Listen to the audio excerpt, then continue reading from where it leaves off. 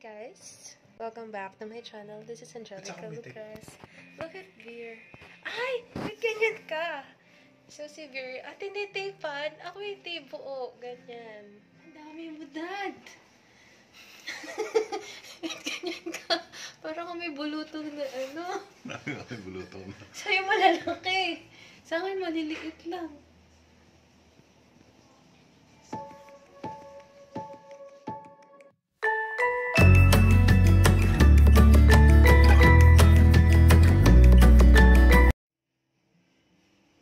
Anesthesia yan?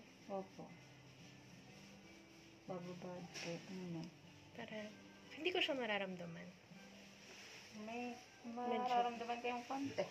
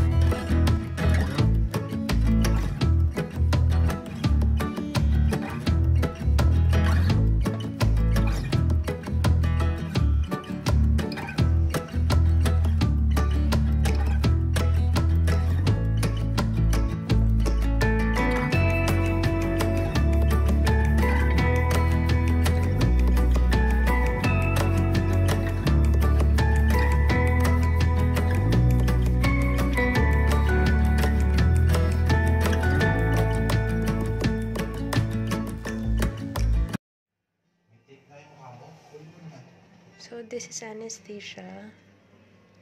Medyo makate. Sa mukha ko, medyo mahapde. It's not a tape, it's a cover. So, yan, nandun si Ver sa kabila. So, ito guys. Binababad muna yung mukha sa anesthesia. This is anesthesia.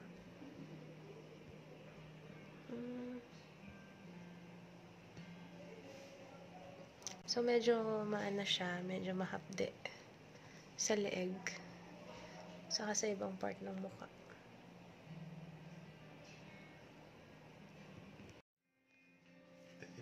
Kung ano yung merong, yun lang yung, can I see yourself? And your leg? Mahapde. Ba't ang puti ko rito?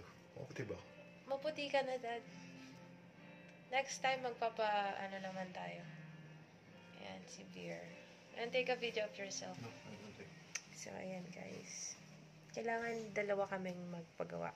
Kasi kapag ako lang nagpatanggal ng warts, meron siya, babalik lang.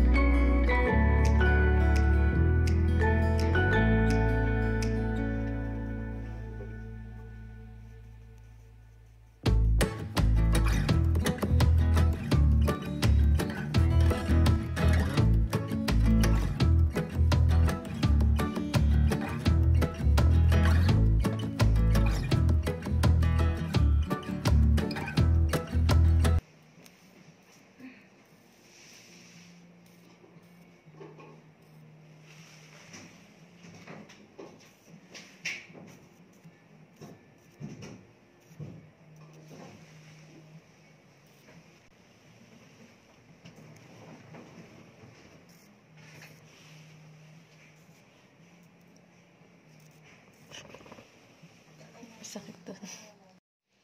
Tapos, Cream, antibiotic cream siya. meron din po dyan sa counter. Sige.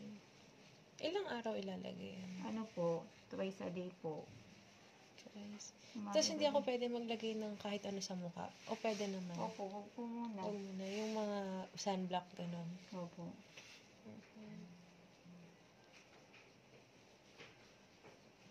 Hindi naman ata ako naglalaro. O, nasa bahay. Po. Tsaka maliliit lang naman po siya. Pag malaki kasi, yun po yung matagal. Matagal mawala yung mark.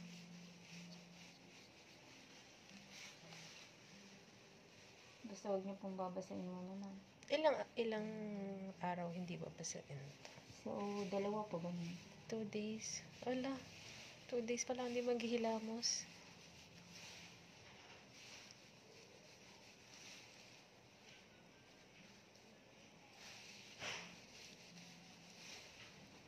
Kasi may nag-aalok sa akin na ano, yung pampatanggal, may pinapahid.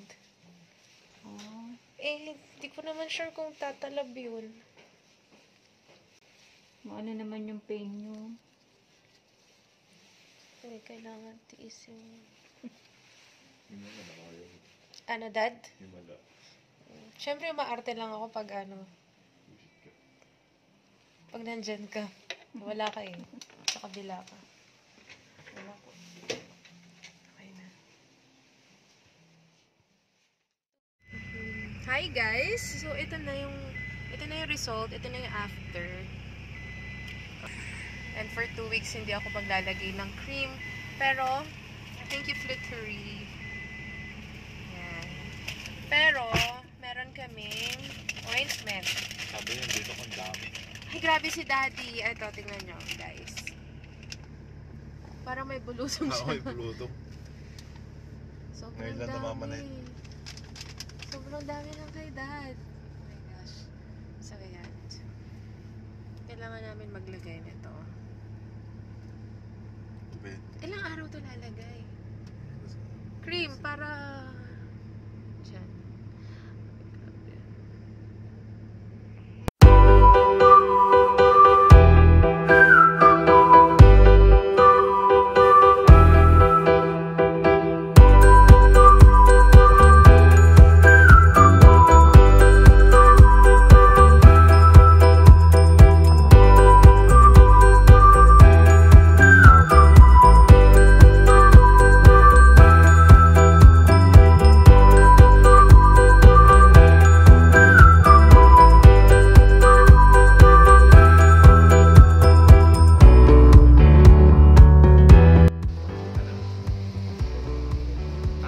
So, third day.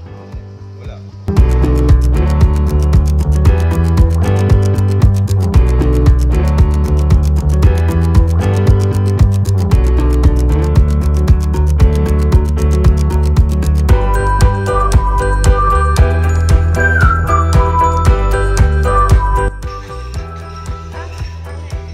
This is the day 4. So now it's day 5. Natatanggal na siya.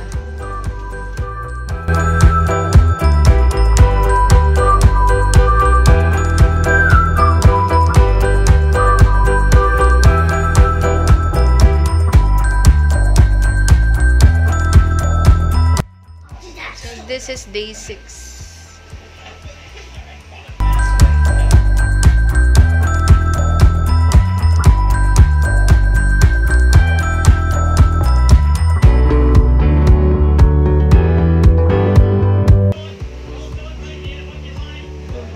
So, nag-start na siyang matanggal, pero hindi ko siya pina-force. Hindi ko siya kinukot-kot na ganyan para matanggal. So, here, wala na. Sa eyes, wala na. Dito rin. And here, marami na natanggal.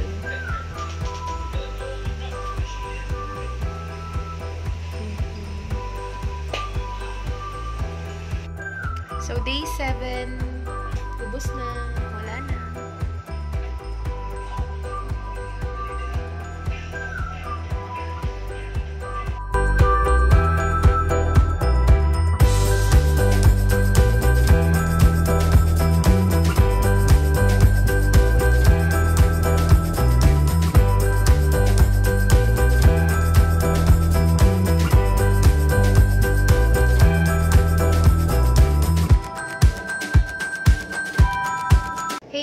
ito na yung ika-8 day ng recovery natin. So, wala na siya. Wala ka na makikita sugatan.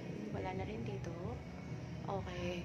So, sa face ko, wala talagang peklat na nangyari. So, kung makakakita ka ng peklat dyan, ayan, may peklat ako dyan. So, hindi yan dun sa pinagtanggalan ng warts. So, talagang peklat ko na yan. So, sa neck, nagkaroon ako ng isa, which is ito.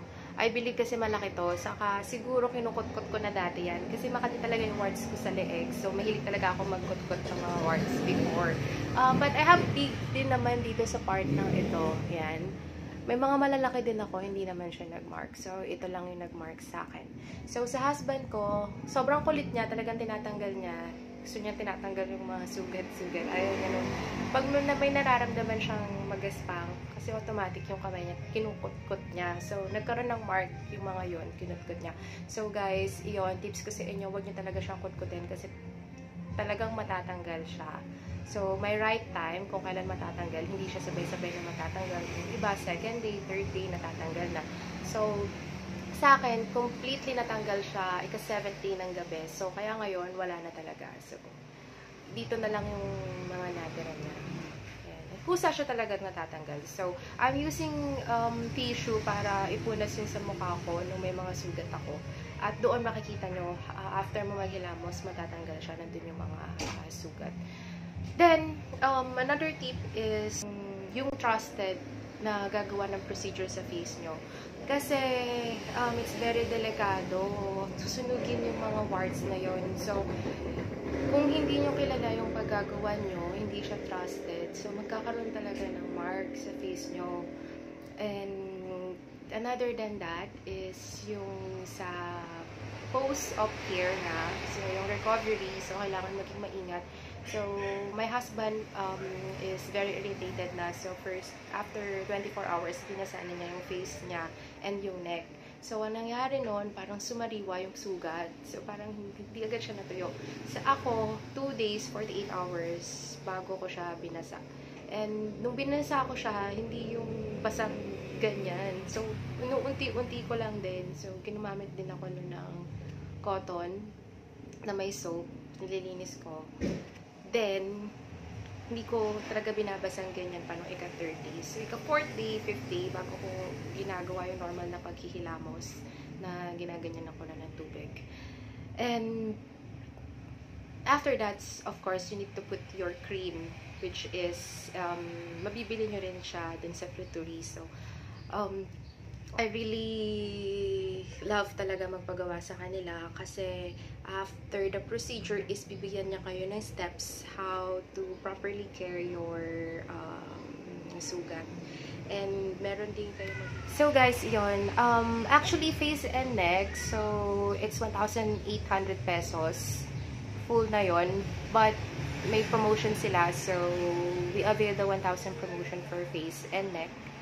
And it's really sulit, super duper sulit, and sobrang saya ko sa service nila kasi sobrang ingat nila sa face nyo. So talagang hindi kayo kakabahan na baka yung sugat is mag-mark kasi very gently lang